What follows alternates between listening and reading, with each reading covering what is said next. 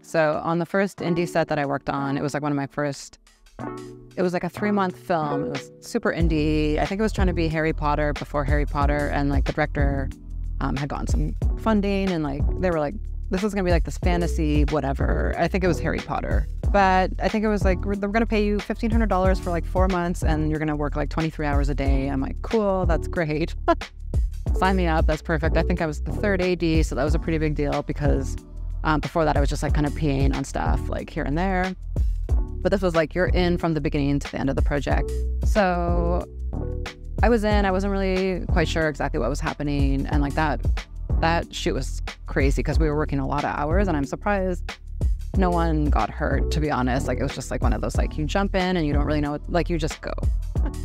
But I had this black pickup truck that like I had the whole time for the shoot. We were shooting not only in like Toronto at U of T, actually pretty cool. We were shooting at U of T and then we were shooting in Bowmanville and like all these different locations. So there was one time where we were shooting in Bowmanville and I had to drive a whole bunch of people in like this pickup truck, including the director.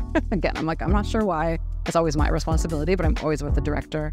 And we had done like a 15-hour day. And again, this is an indie shoot. So I'm like, you're not following any rules. I'm surprised no one got hurt. Thank God, but like no one did.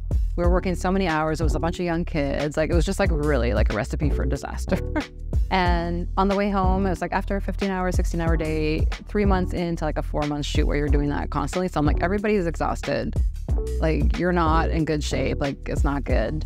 And the director was like, okay, like I'm kind of cold. So we turn on the heat in the pickup truck. I'm like driving from Bowmanville back to Toronto, late night, super tired. I'm like, I'm already feeling like sleepy. I'm like, I could fall asleep at any second. Not good. And then this was like at the time where you still had CDs in like a CD case. And so like the director was going through and she's like, oh, what are we going to listen to? And I'm like, I'm hoping it's something like pick me up music. But she had picked, of all things, Sade, the Sade CD, put that in. So I'm like, the heat, like along with like not sleeping for months and being like on an indie film set. And then you throw in Sade on CD. I'm like, I'm just happy that I did not like run off the road. So that's like the Sade and the pickup truck story, my first indie film. I have an IMDb credit about that on IMDb, and that film is out there.